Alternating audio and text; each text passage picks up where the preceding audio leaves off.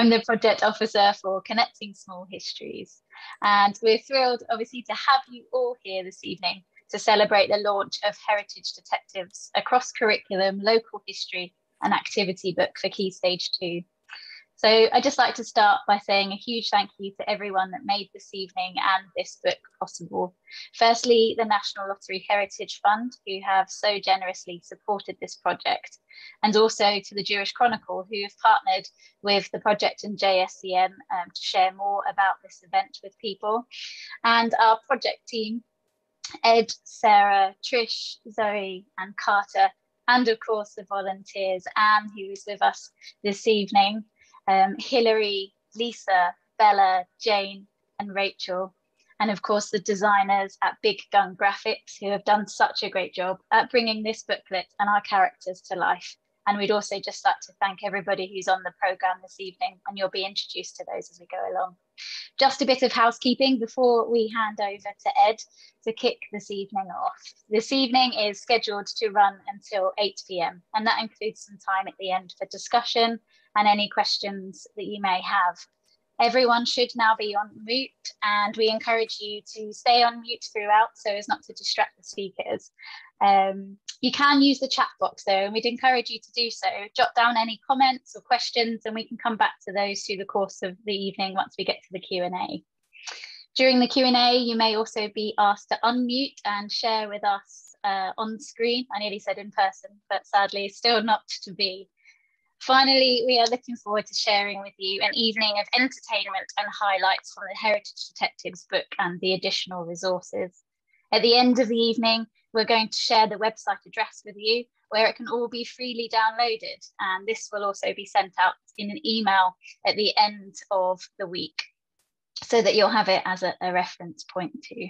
So without further ado, I'll hand over to Ed Horridge, Director of the Jewish Small Communities Network and Project Leader, who is going to introduce us to JSCN and talk a bit about how this whole thing came to be.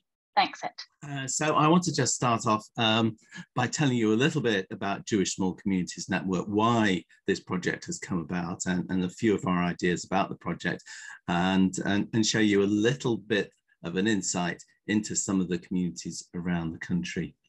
So Jewish Small Communities Network is a small charity, but reaches out over the whole country. We serve around 55,000 people who are in or proximate to 100 small Jewish communities across the whole of the UK. That's about 20% of the total UK Jewish population. And those people, where they are members of communities, are focused around about 72 towns across the UK. We support the leadership, we support resilience within the leadership, whether those communities need to deal with a changing demographic, so that they need to either expand or they need to deal with different age groups, whether they want to just maintain themselves as they are, or whether they need to actually plan for a managed rundown until that community eventually vanishes. But what we want to do is make sure that all Jewish people in those small communities are able to live as rich and full a Jewish life as possible. But JSCN is an open door. We deal across the whole of the Jewish spectrum, but not only that, we also deal with inquiry and support for those people who need to know more about Jewish life or Judaism. So where people are interested in the religion, whether they're interested in the way of Jewish life, or whether it's organizations who want to reach in, like the police, the NHS, or whether they would like us to support them and be on their equality boards and consultation panels and things like that. In planning this project, what we wanted to do was to try and find a way of bringing more awareness about those small Jewish communities, and in fact, the whole footprint of Jewish life, which covers the whole of the country. According to the 2011 census, we don't have details of the latest one yet, but according to 2011 census, there is somebody who identifies as Jewish in virtually every borough in the whole of the country. And that goes not just in England, but in the devolved Wales, Scotland, Northern Ireland as well. So Jewish life has impacted the wider community, and Jews do tend to get involved, as you'll hear from some of the stories that you can read on our website and the research that we've done. Trying to map that footprint was my desire, and I think we've started to achieve that through this project, Connecting Small Histories. And as part of the project, we wanted to go out and talk about the heritage, Jewish heritage, locally, where it was in our 6 nominated locations. And Tony's going to tell us rather more about that in just after the film. But what we wanted to make sure that we did was take a world view of representing Jewish life. In this country, it's predominantly comes from an Ashkenazi Northern European background, tends to be Poland, the Ukraine, Lithuania, Germany, Austria, places like that. But we have a significant diversity within Judaism, and our characters in the heritage detective books represent, as far as we can, that Jews are a diverse people. And you'll see that as you get to understand and learn about our book tonight. So without more ado, I'd like to give you that little insight with a short video about our small communities around the country, and then Tony will take over.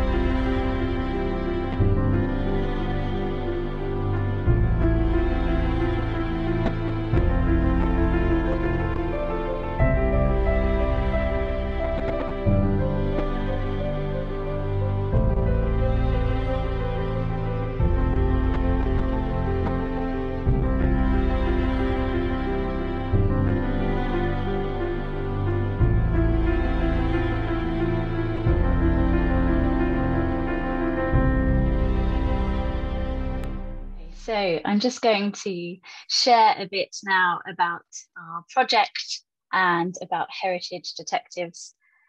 It's one of the important outcomes from the Jewish Heritage Project, Connecting Small Histories. So let me tell you a little bit more.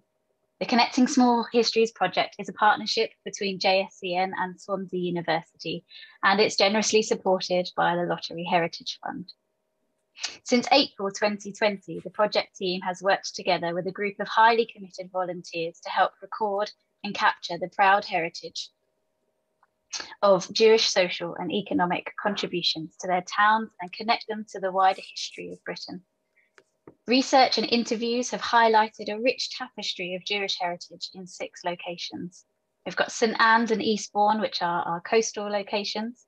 Somerset and Cumbria are rural locations. Bradford and Sunderland, where Jewish communities have recently dispersed.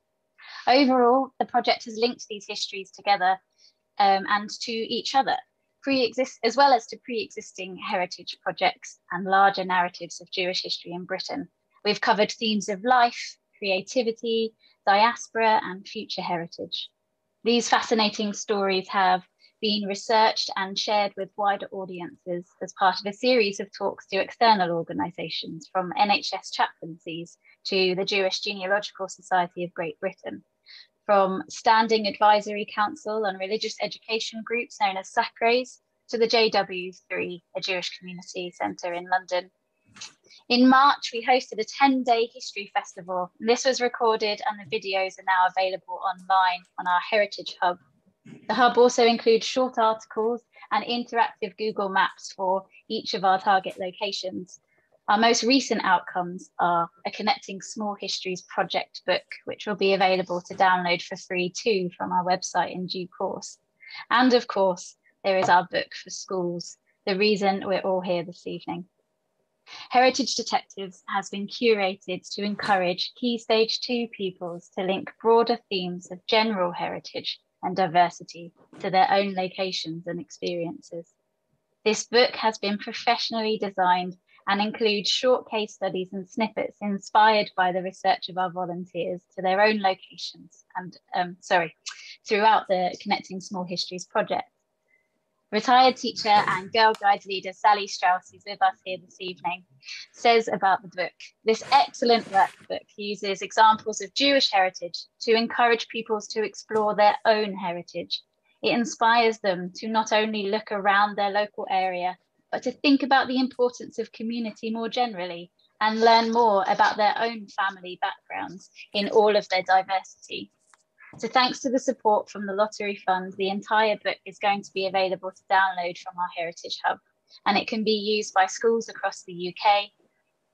In addition, we've created an educator guidance page where teachers, homeschoolers, children's group leaders, and others can find additional resources to help further unpack the fascinating themes that can be found in Heritage Detectives. Included are useful web addresses, a glossary of key terms, student activities, and videos. There are a series of 5 videos on the page, each offering a different case study of Jewish heritage to support wider investigations of diverse history and heritage by your very own Heritage Detectives. So let's take a look now at the video on Jewish diversity. Thanks, Ed.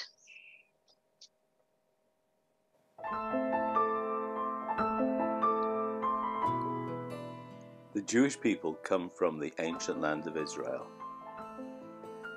In fact, the word Jewish is derived from one of the regions of ancient Israel, the region of Judea. The Jewish people lived under their own kings and laws in Israel for around 2,000 years, until they were conquered and ruled by foreign kings and emperors, and eventually forced to scatter to countries far and wide.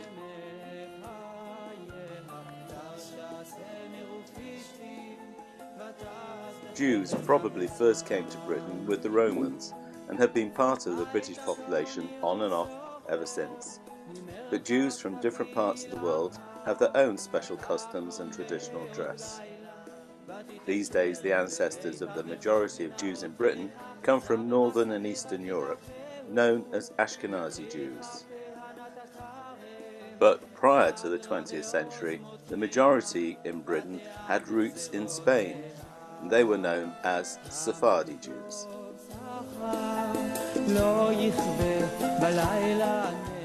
Here is the current Ashkenazi Chief Rabbi of Great Britain.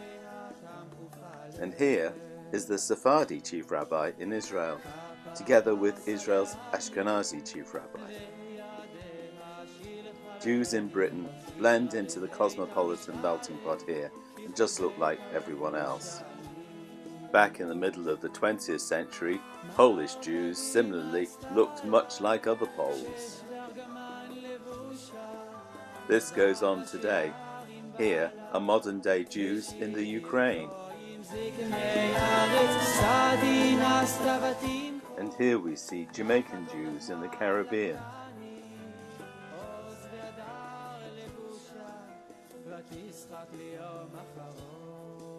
The traditional dress of Moroccan Jews looks amazing and is still worn at weddings and on special occasions today.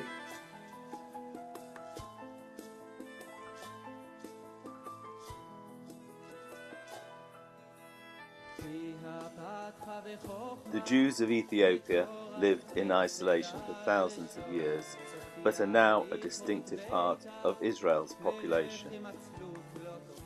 And Jews have lived in Iran for thousands of years and still do today. Sadly, Jewish life in Yemen has recently ended, again after thousands of years, but its colourful traditions continue in the countries that Yemenites have moved to. Jews in modern-day Israel are now a melting pot.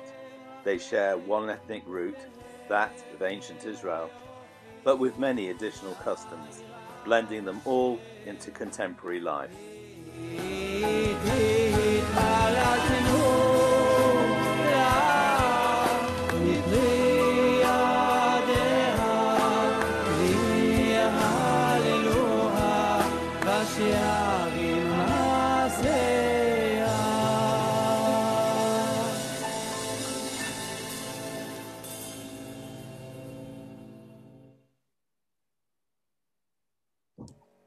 Excellent, thank you so much. Next up, we're going to hear from our very own volunteer, Anne Goldstein.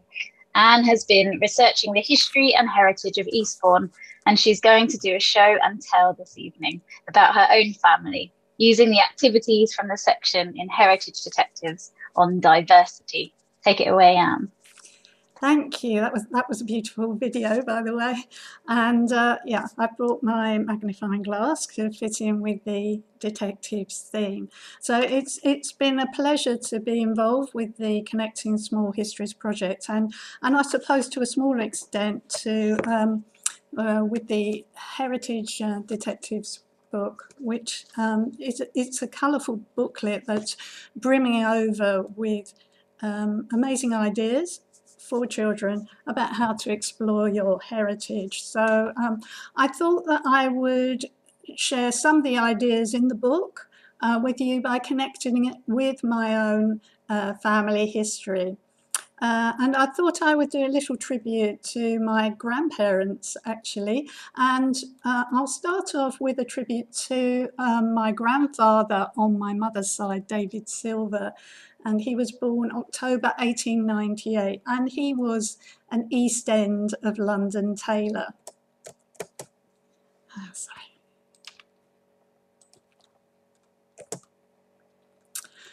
And here he is with some of the people he worked with in his tailoring workshop.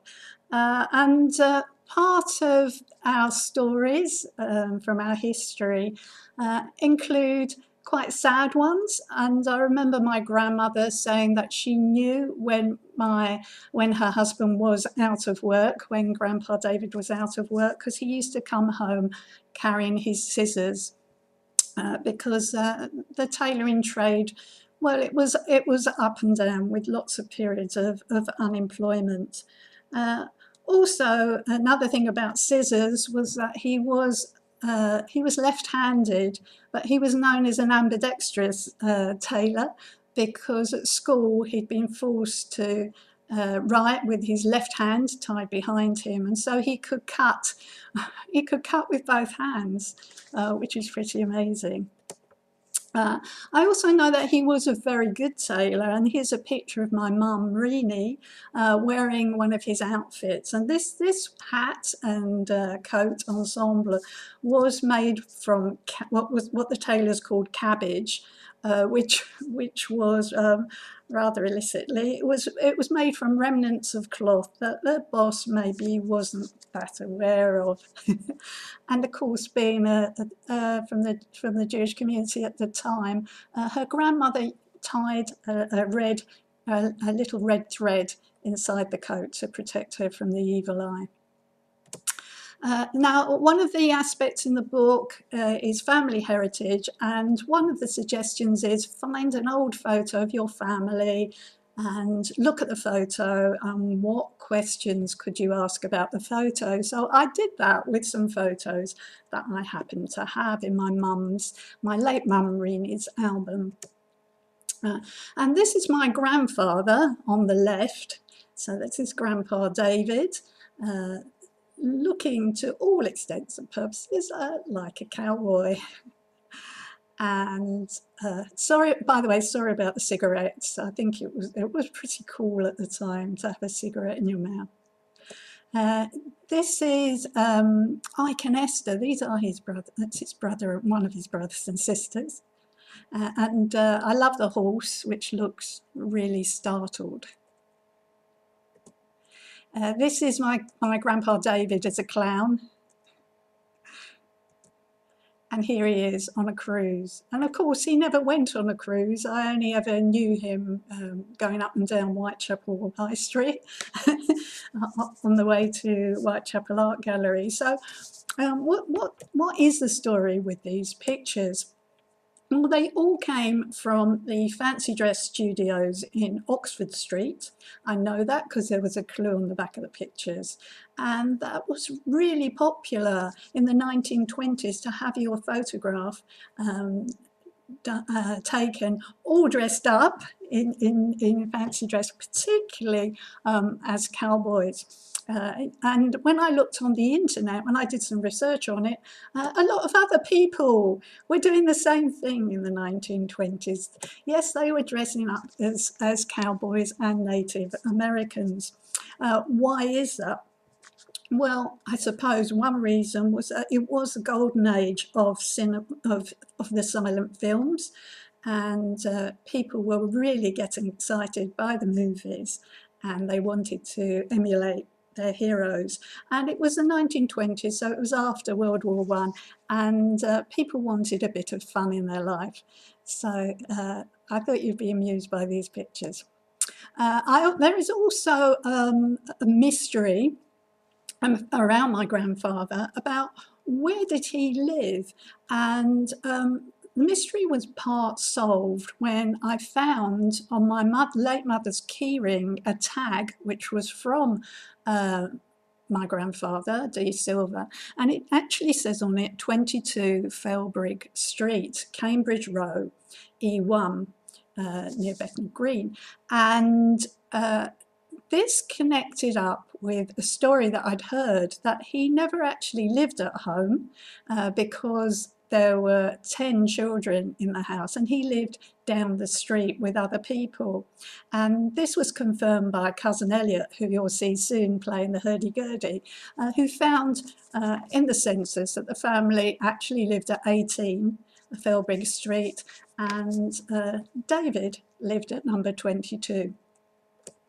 I'd also like to pay tribute to my grandma Annie on my dad's side, and this is a little clip from the Jewish Chronicle, which is a great resource, and here it says very sadly that she died on June the 23rd, 1944 by enemy action. Well, what's the story with Annie, who I am named after? Well, a bomb fell on her house and she was very tragically killed. But my uncle Tony, who was a baby then, was saved. And there is a family story that Annie very bravely threw herself over the cot to save baby Tony's life. And my father, Ivor, was buried under the rubble. And he was such an amazing person because he never held a grudge. He was never bitter for what happened to him, although he spent the rest of the war, I think, in hospital. And he used to teach me some of the songs he sang in hospital when I was a little girl. And here's baby Tony now, and he lives in Florida. Also I found out that initially I used to assume that my grandma Annie died during the Blitz, but that of course wasn't true. She was very sadly killed by a V1 flying bomb, which people called doodlebugs or buzz bombs. There were lots of nicknames for them. And the Nazis called them the wonder weapons that they thought would turn the tide of the war. And it was a response to the D-Day Allied troops invading German-occupied France.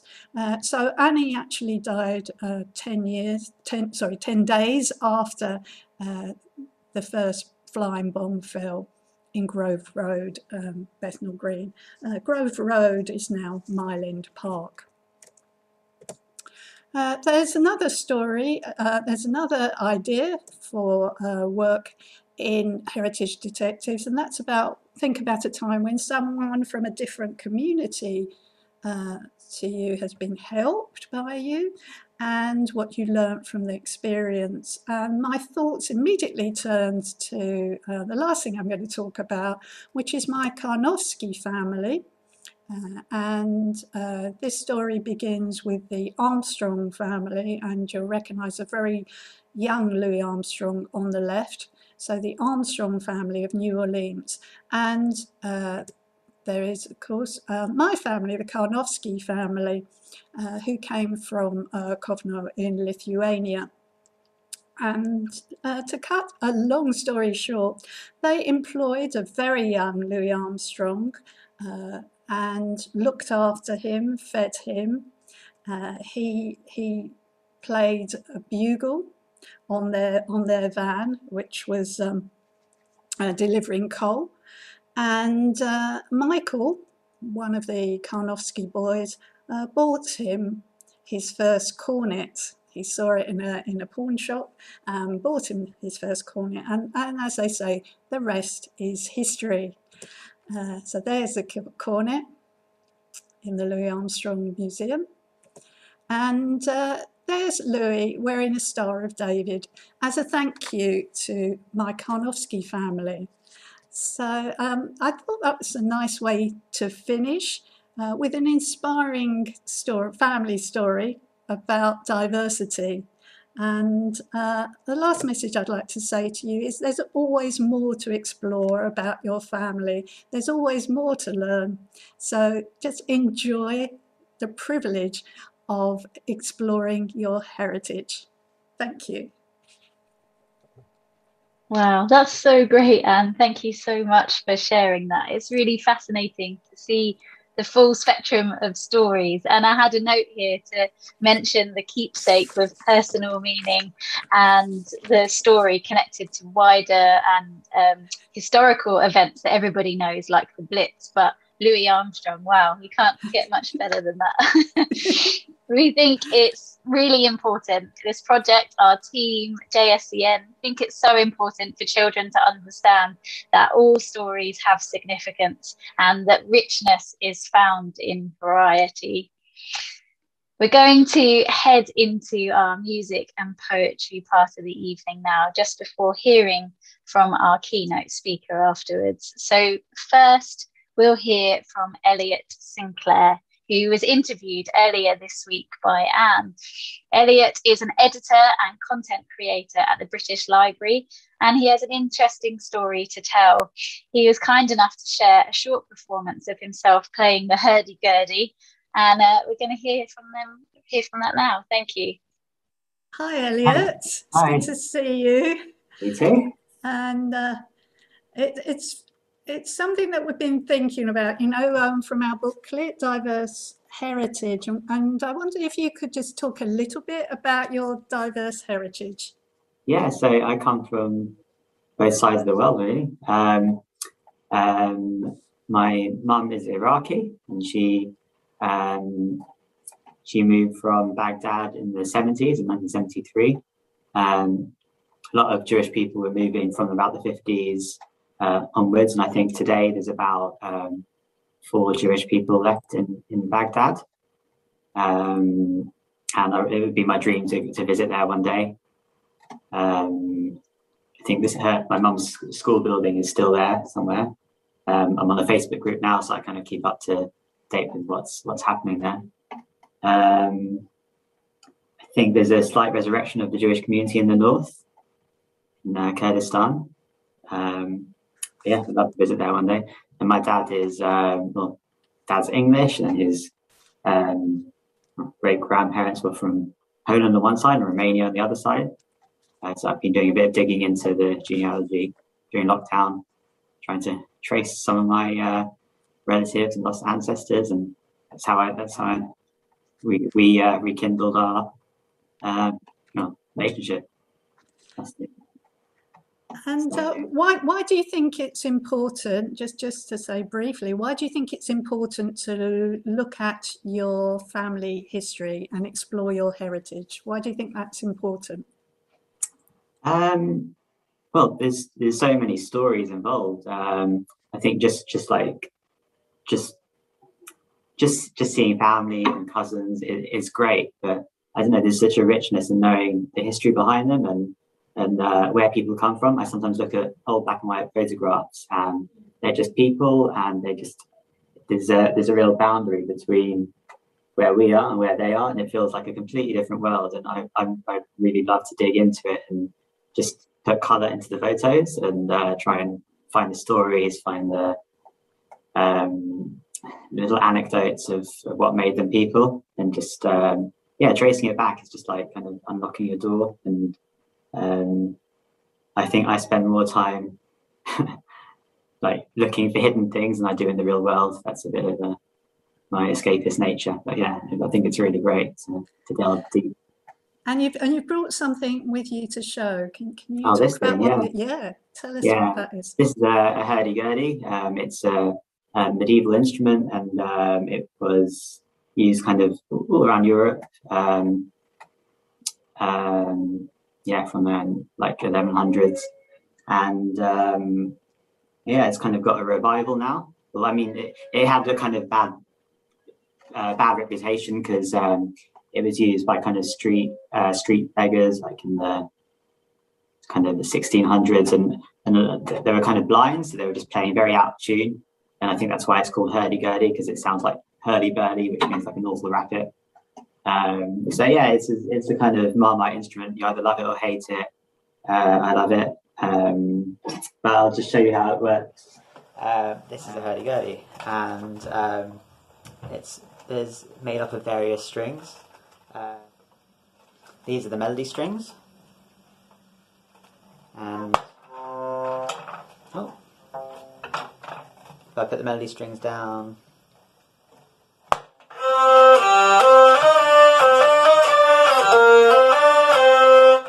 add a bit of drone to it, it's kind of like a deep bass sound.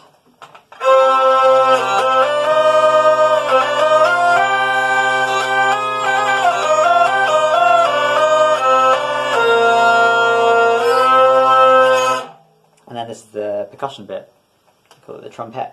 So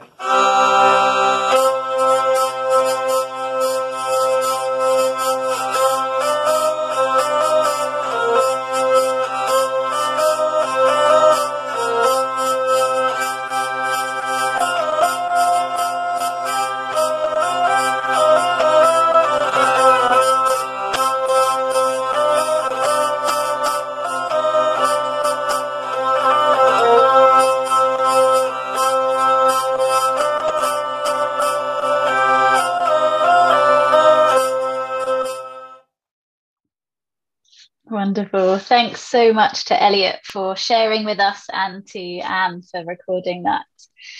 Next up, we have Joanna Ezekiel, who is here with us live, and she's going to share with us some poetry to tell us a bit about her story. Joanna is a creative writing tutor at the Open University and has a published novel as well as 2 poetry collections. So we're going to hand over now to Joanna.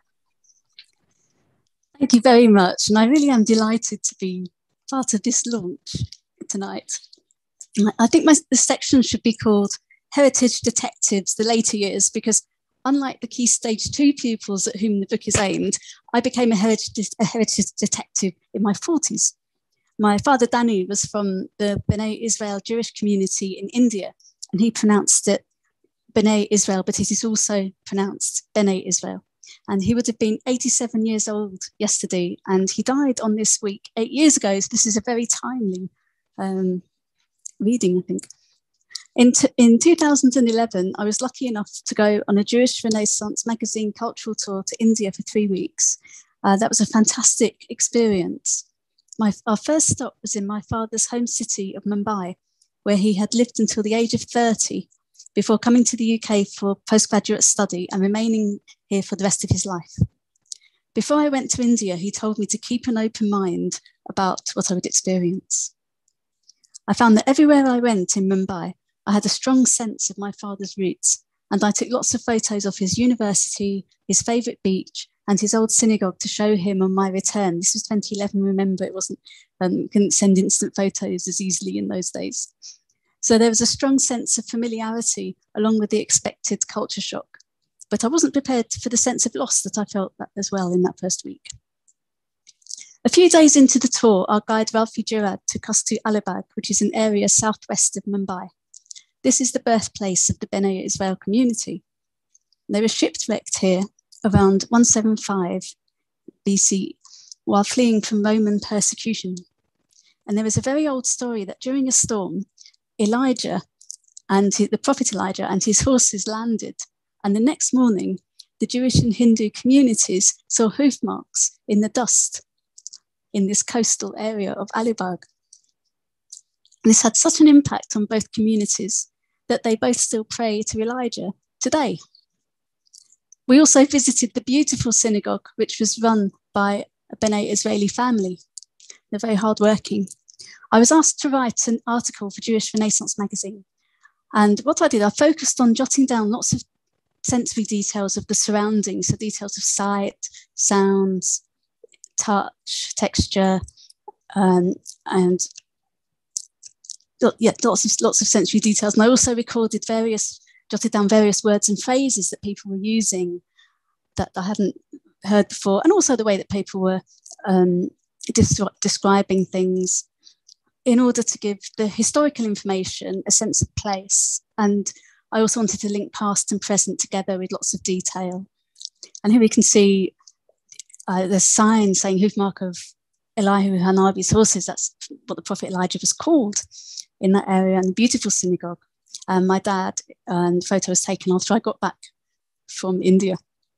And since our visit, Ralphie Jurad has set up a heritage museum in Alibag, and he's a real dynamo. He's organised many cultural tours to the area, although of course these are on hold due to the pandemic. So you never know, the heritage detectives of today could inspire the heritage decisions of the future. I didn't know when I visited Alibag that there would now be a heritage museum and a website dedicated to cultural tours. That's very exciting. I'm now going to read 2 poems that I wrote in India about my experiences. So they started, and the first one finished in India. The second one I developed more when I came back. And I think they combine my observations, all the sensory details, with the mix of emotions that I felt during this part of the visit to India. And this is reflected in the very fragmented format of the poems. Now, the first one, published in Jewish Renaissance, is called Alibag. Schoolgirls cycle past us, red ribbon plaits, wire baskets, one rattling a jacaranda branch. My dad is Indian and Jewish, I tell people all my life, without them even asking. Perhaps I am a lost echo of this country. Ghosts of the past, sewn into curtains or beaded on mezuzahs. All temples carry loss for what is broken. Later I see it, jacaranda branch discarded on the road. Nobody else need know. Faith, a red ribbon tied around my bones. This is why I am here, weighing up the toll on this dusty road.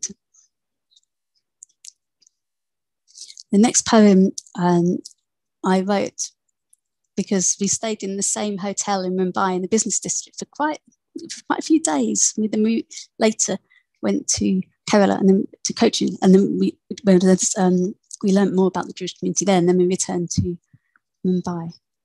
Mumbai morning, and you can see I've put up a few photos of Mumbai, my dad's university, the synagogue where his parents were married, and the Gateway of India, which we all visited, and there's schoolgirls there as well. Very neat.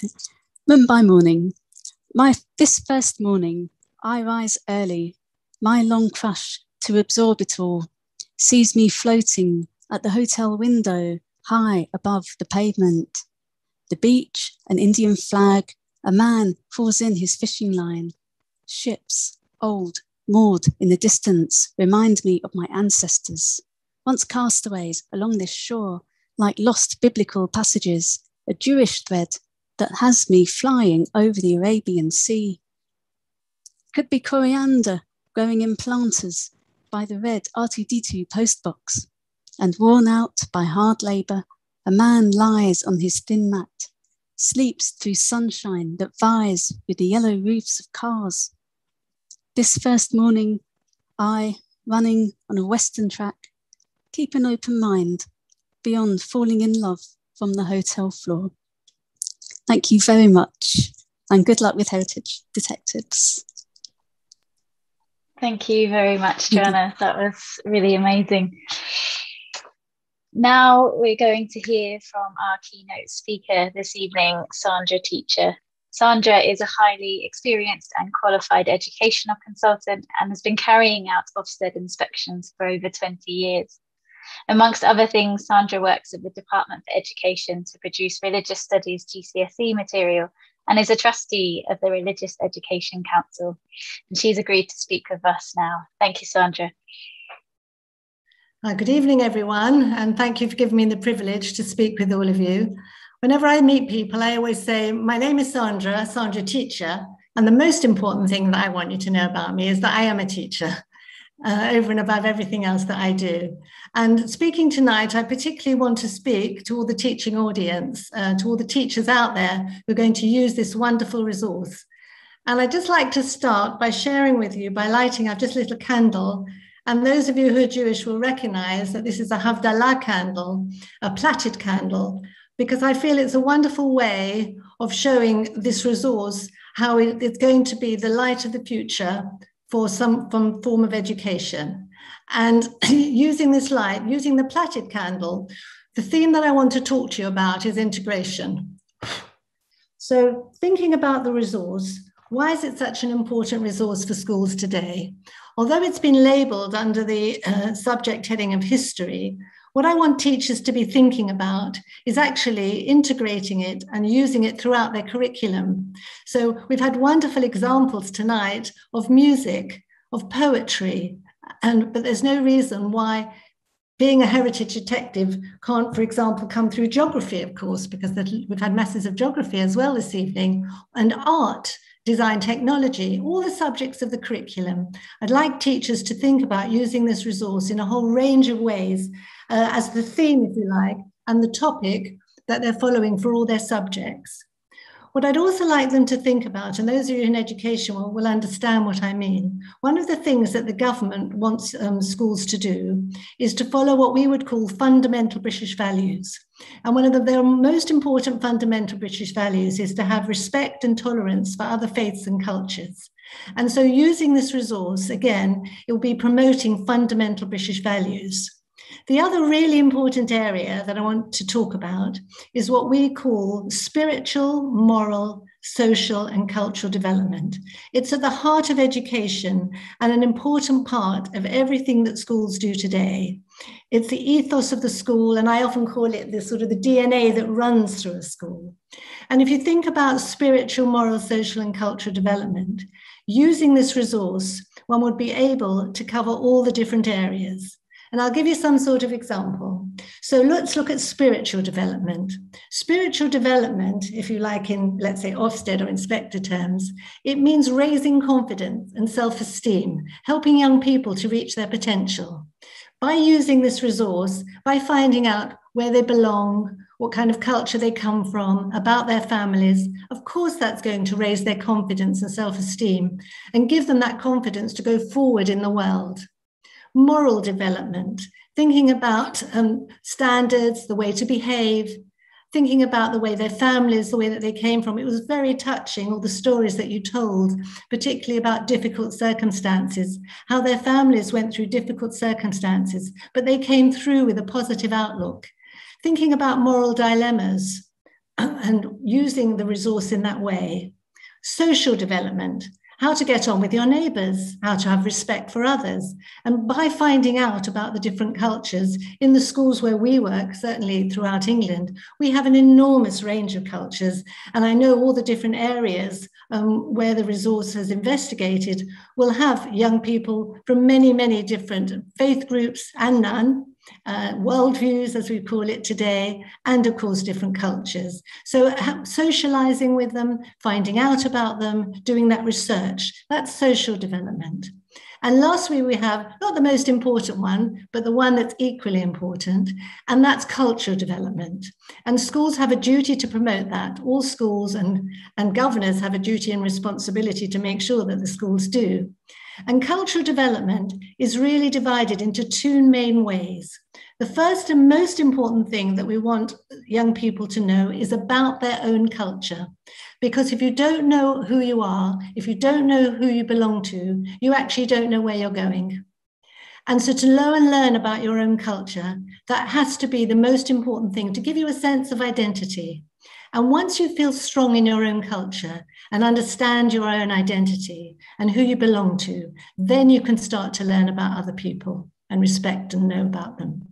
So I hope that's just given you a little bit of perspective, a little bit of insight into how this wonderful resource can be used in a whole range of ways.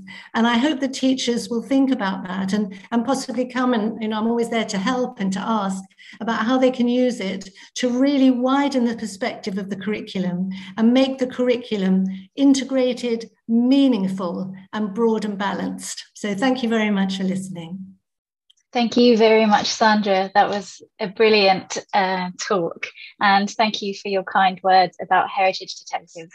So we're coming to the final part of our evening now, where Ed is going to just show us very quick a whistle-stop tour of the Heritage Detectives book. So over to you, Ed. So there's our cover. And as I referred to right at the beginning, we have two children who take our pupils on this journey, Sam and Sarah, and we think they're really lovable characters. Here's the 4 sections that you're taken on through the book: natural heritage, community heritage, family heritage, and diverse heritage. There are exercises, there are things to do, there are things to read, there are things to think about. And of course, they're backed up with resources on the website to extend some of these exercises further. And it's aimed primarily at around age 9, but with the teacher's help, it can go back all the way back to age 6. And you'll see the little hexagon marker on some of the pages, and those will take you to some of the videos which you'll find on our website, and there is the website address. They're easily found on there.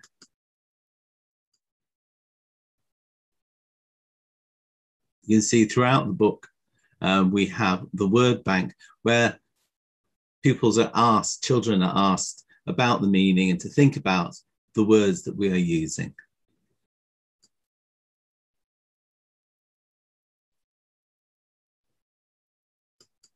We're talking about finding photos. And here's an example: find an old photo of your family or a historical photo, maybe a photo from before you were born, or perhaps even before your parents were born. I know that I spent the whole of my younger years looking through suitcases and suitcases of photographs. And we refer to some of the locations that we have in our larger project, Connecting Small Histories. So here's a photo of Eastbourne and a little bit of history about Eastbourne. A little bit of mind mapping.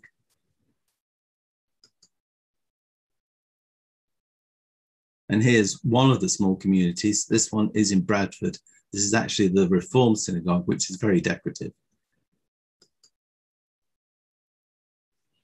And here we have an art project, and you can download the file for the art project, so you can print out the letters and use that as your art project. So there's a resource for teachers to download and for students to use. And that's a short run through of our book, about the Heritage Detectives. Marvellous. Thank you, Ed. And thank you everyone for coming this evening, and thank you to anyone that's watching this retrospectively on our Heritage Hub as well. So a figurative cheers to the book if you have a glass of water or juice or even a champagne or a cocktail, then I suggest that you raise it to the Heritage Detectives and everybody who's made the book and this evening possible. Thank you again from all of us here.